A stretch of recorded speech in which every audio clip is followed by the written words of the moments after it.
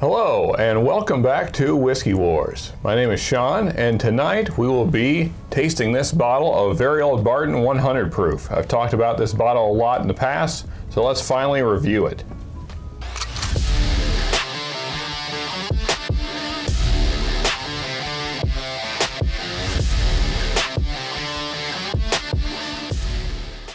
So the current Barton distillery has been sold many times and been under many different names over the years.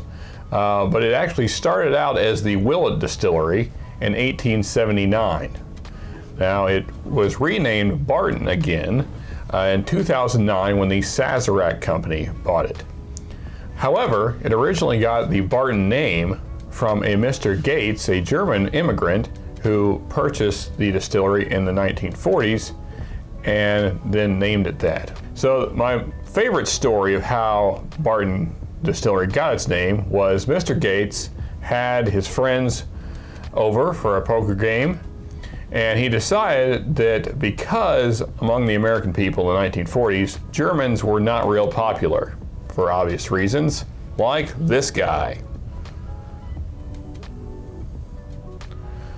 So he decided that the way he would choose a new name is in the poker game, whoever won the next hand, he would name his distillery after that man. So it just so happened that a Mr. Barton would be the one that would win that next hand, and the rest is history. Now shortly after Mr. Gates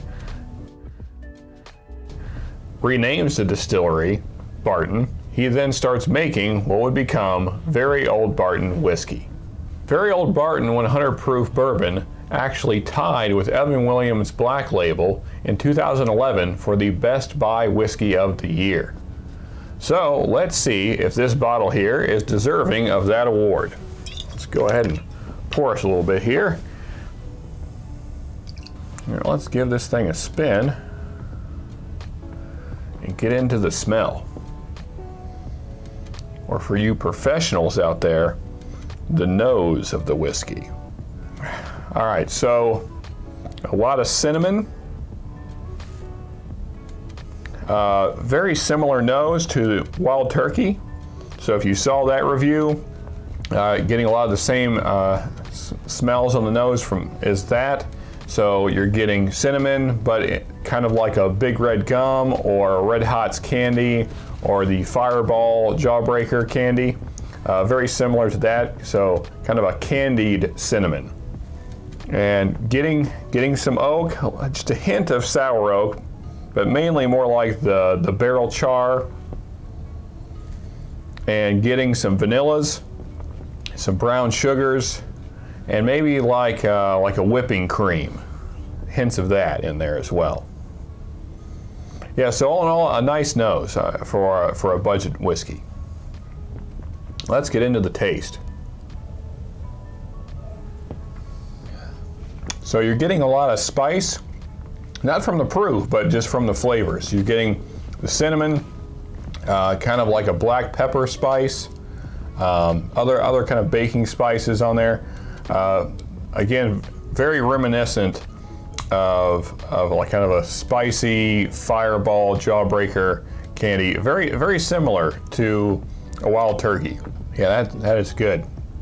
That is a nicely put together whiskey for the price that it's at. I believe this bottle was $21 when I purchased it, and this is the big bottle, the 1.75 liter. So for that price, this is excellent. So I've talked about before, if you're new into the world of whiskey and you mainly go for the big labels, the ones that are very recognizable, that all your friends have talked about, then maybe you've overlooked this bottle in the past.